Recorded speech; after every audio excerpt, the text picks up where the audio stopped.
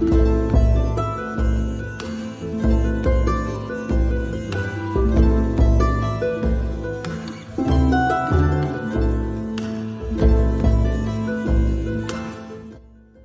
everyone. This is Dee Marley with the History Bards podcast. Today, we have the great privilege of welcoming Rose Gonsoulin to the show today. Rose lives in the Sonoran Desert with, oh my goodness, with scorpions, javelinas. What is that? What is javelinas? They're wild pigs, and they they come around all the time, and they create havoc in our yard. Oh my goodness. Well, including with that, with the snakes and the bobcats, you live in a wild country. We live in a nature preserve. Okay, wow.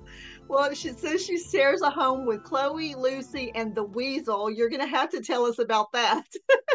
And she is currently working on an epistolary novel about sisters living in London, Portugal, and the Americas during the War of 1812. That is so exciting.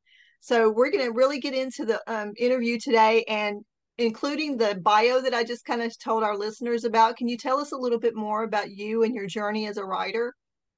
Yes, I early on decided I was not going to be a writer because there were too many good books out there. I was never going to be able to write something better than Steinbeck or Faulkner. And then the stories wouldn't go away. So I finally had to just decide I'm going to do it. And, it's been a journey. I think anything that you really work at, you get better at over time.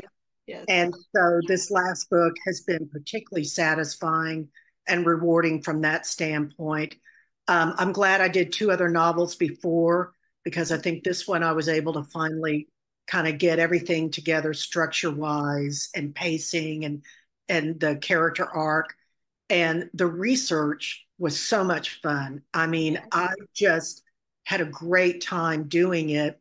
And the way it kind of started is I'm originally from Houston. I was born and raised there. Mm-hmm. But we were not taught anything about his life when I was growing up. We just knew the Battle of San Jacinto, and then later you learn that he was a big drunk. And so we didn't know anything about him. And I was actually living in West Hartford, Connecticut, and I picked up a biography of him. And I remember picking it up and looking at the cover, and I thought, I don't know anything about Sam Houston. So I bought it. And I mean, within the first 25 pages, I was kind of mad because his early life is so exciting. I mean, he runs away and lives with the Cherokee.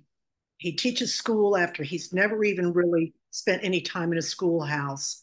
And then he almost dies in the Battle of Horseshoe Bend under Andrew Jackson. And then he goes on to be a congressman, a governor. His life falls apart. And all this amazing stuff happens before he ever even gets to Texas. Right. So that's what inspired me, because the more that I learned about him, I just felt like I had been denied essential knowledge, since I'm a Houstonian, right, by the education system. So that's why I wrote the book. I wrote it for my 14-year-old self, who would have wanted to read this when I was like in 8th or 9th grade. So is your target audience more in for that, or is it for like from that age to adult? That age to adult. Okay. I think it's mostly adults who've read it based on the reviews that I've seen. But my hope is that it gets to be part of particularly the Texas curriculum. Yeah. Because it was so instrumental in the whole history of the country.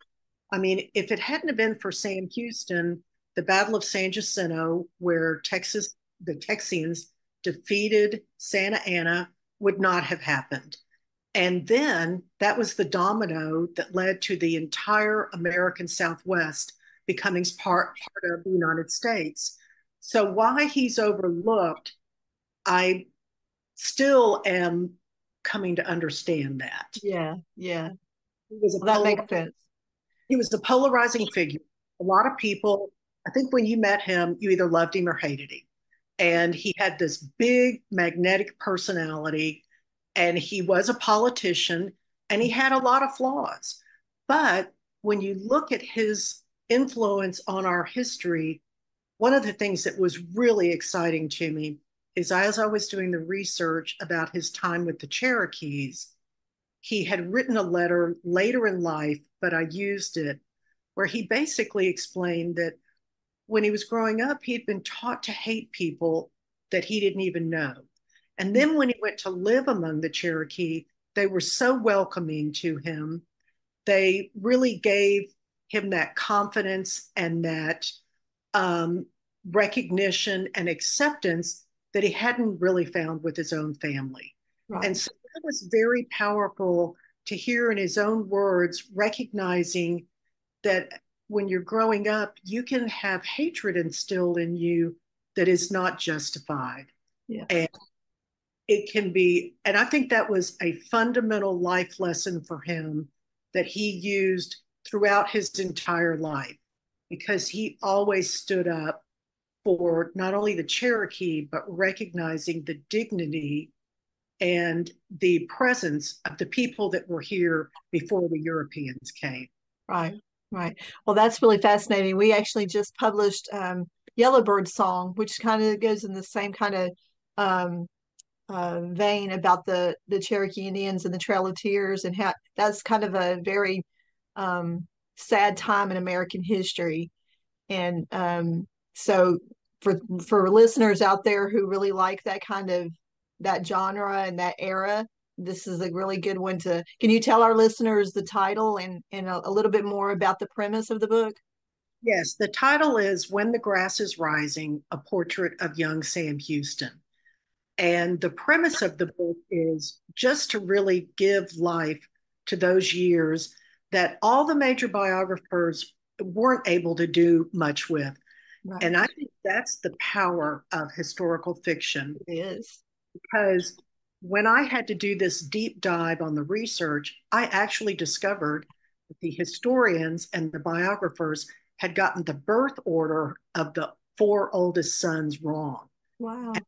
Discovered it by going up to Lexington, Virginia, where he was born in that area, and I pulled the will and the inventory of his father. And then I did the same thing for his maternal grandfather.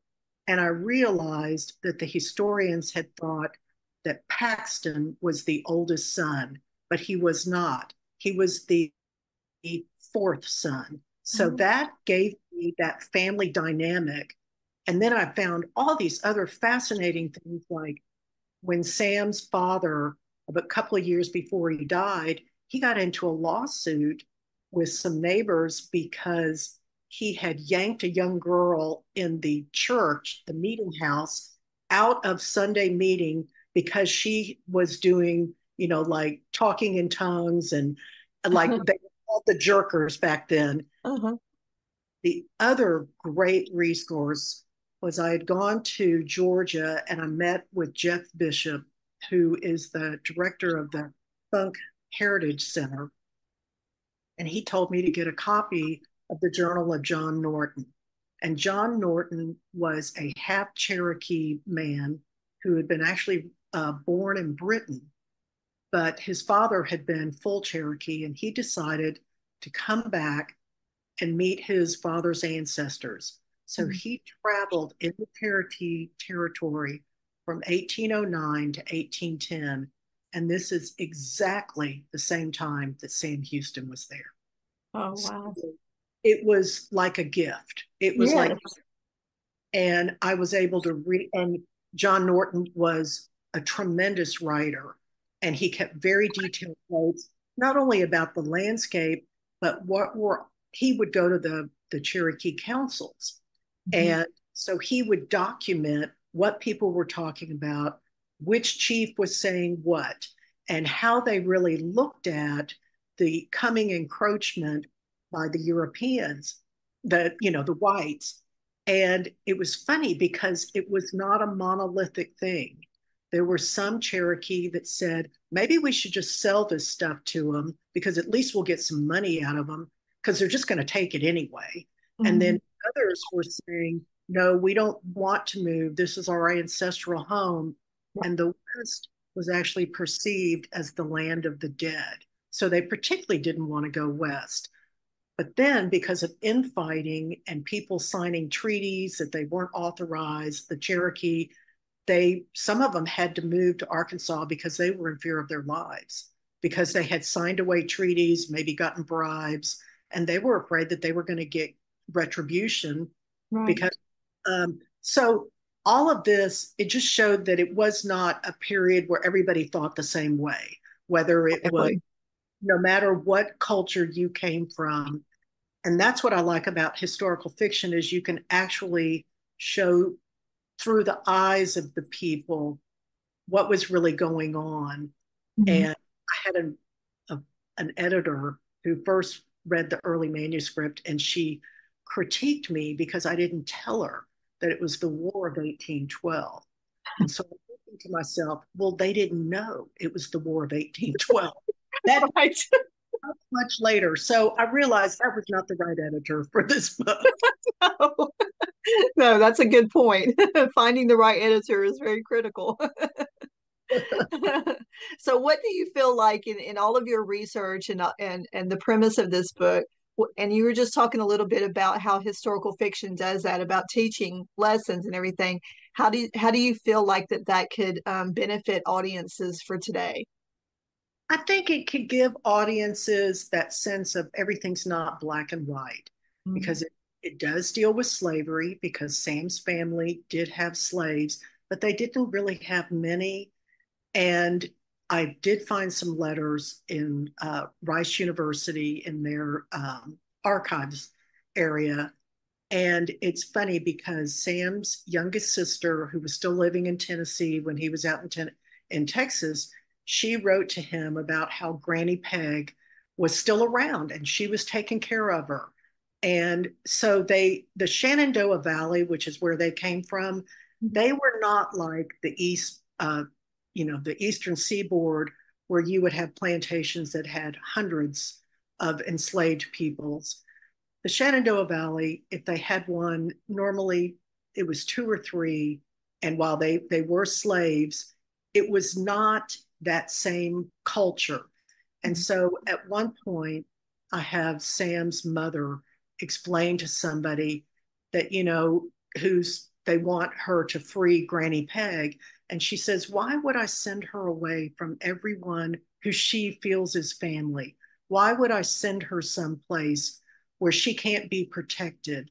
I didn't make these rules, but I'm going to take care of the people that are close to me. And I think that's an important message, that not everyone treated their, not people were born into a system that they didn't necessarily agree with, but there were no simple answers back then when it came to individuals. Yes. Yeah, that is a very, very good point. And as far as research goes, because I know, like all of us historical fiction authors, we can really get immersed in our research. So, what kind of advice would you give someone starting out about trying to get into historical fiction? I would say try to find as many source documents as you can: Yes. letters, wills, inventories, going on and doing, like when I first started, I would just Google Sam Houston's name. I couldn't believe how many times some of his third and fourth cousins would come up. And, and it was his second cousin that wrote the biographical account, like a genealogy, like a family tree of the Houston family. Well, he's the one that got it wrong, and because he really wasn't around. And so you can go and you can look at family trees and you can look on ancestry, but it's source documents that really can give you the true story. And it was amazing to me at how much they propelled the story for me, Mhm. because I would get stuck and not know, I knew Sam did something, but I didn't know why he did it. And I didn't know exactly when he did it. And so going back and really looking at the particular things, like one thing that was really exciting to me, and it may not sound exciting, I actually got a hold of some of the original, probably the original first signature of Sam. And it was over like a 2 or 3 month period. And it was the period right before he ran away to live with the Cherokee. And you can literally see the evolution of his signature, because it starts Oh, out, wow. he's Samuel, but it's abbreviated. And then at the end, it's a big Sam with a big swirl underneath it. And because what he was doing is he was working in a trade store in Southwest Point, and he would witness notes where people would come in and they would borrow $2.50, and he would be a witness to it. And so his signature goes over like a 3-4 month period. You can see the development of him as a person Yeah. through his signature. I mean, I think that's very vital. It's not at all boring because it's like, people can say a lot or learn a lot from people's signatures. So I think that's really fascinating that you found that. Finding those little tidbits like that in your research and all is really fascinating, isn't it? It was thrilling. I mean, Yeah. I was so excited. And the other thing too is how I would find them had significance to me, because there were many times where I would get stuck and I just felt like I had a guiding hand that would say, no, go back and look at that.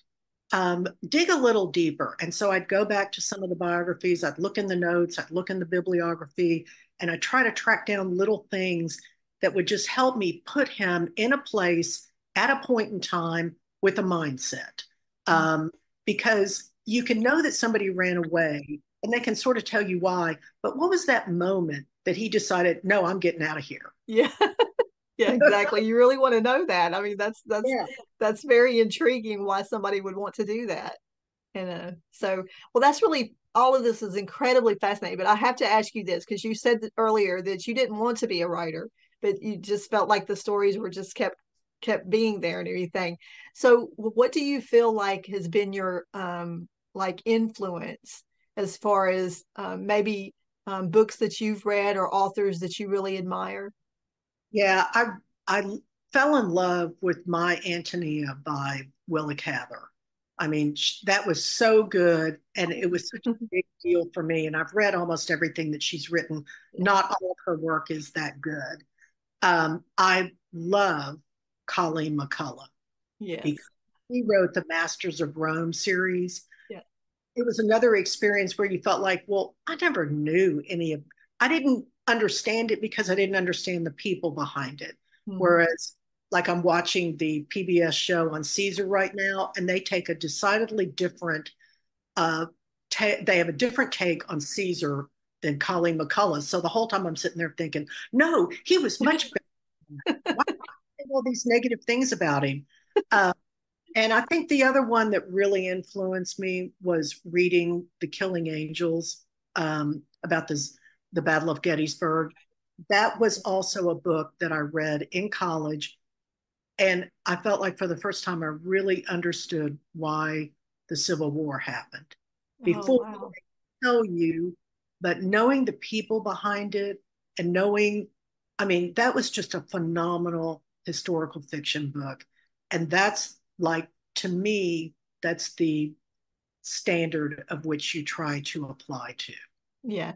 And I think we all have those. And don't you think that it's really vital for like younger authors or ones who are starting out to be able to kind of use that as a not necessarily as a template, but as a, as a touchstone, Yeah, for your yeah. yes, because what I remember, I read a book by George Garrett years and years ago, and I was on an airplane, and he's talking about Queen Elizabeth banishing, and now the name escapes me, this man who had gotten, he was the whole character of the book. But anyway, she banishes him from court, but he was kind of happy about it because court was boring and it was a lot of pressure. And so he was really kind of happy. Well, that made her madder because he didn't care. And those behind the scenes, behind the eyes moments where you realize people's motivation Yeah. and you really connect to human character and human Yes. nature, Yes. that to me is what I try to do in my own writing, where people have that sort of visceral experience where, yeah, I felt that way too. Yes. Yeah. And that's one of the beauties of historical fiction is that it connects people throughout time, throughout eras and it can be so rich, like you were saying, the wording and the history. all of it mingled together just makes historical fiction just, to me, one of the best. Of course, I'm going to feel that way. The best genre for people to be able to read. Yeah, too. And I like to read a lot of history as well. Yeah. And I think there's another character out there. I'm not going to do it, but I wish somebody would write a really good historical fiction on Peter the Great. I just read Oh, biography and talk about another fascinating yes. and just the whole idea that he would go incognito to Europe and pretend that he's not the king of Russia. I mean, Yeah. Yeah. So I mean, there's so many stories like that that have yet to be told.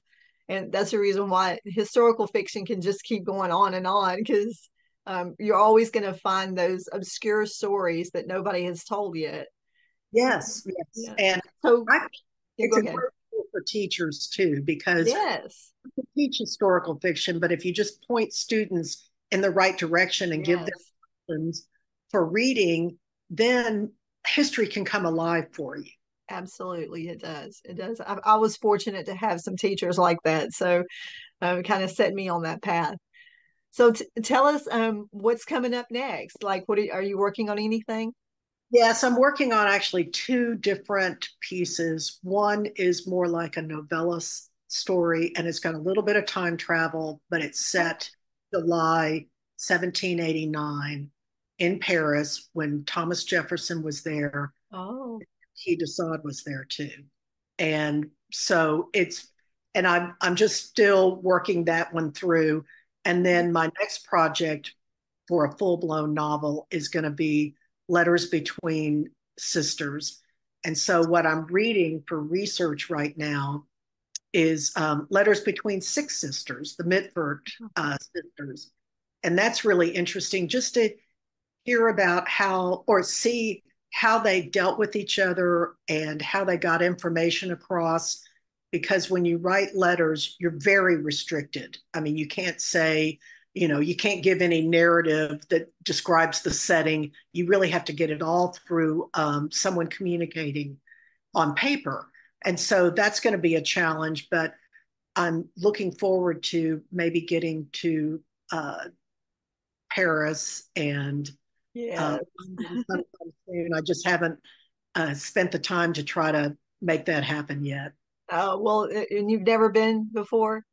I've been to Paris, but I have not been to London. And the other Okay. place I really want to go to is Lyon, France, because part of this is going to be around uh, clothing and fabrics. And there's a big museum in Lyon. It's closed right now, but it's the Museo de Tissues, and it's like one of the best fabric museums in Europe.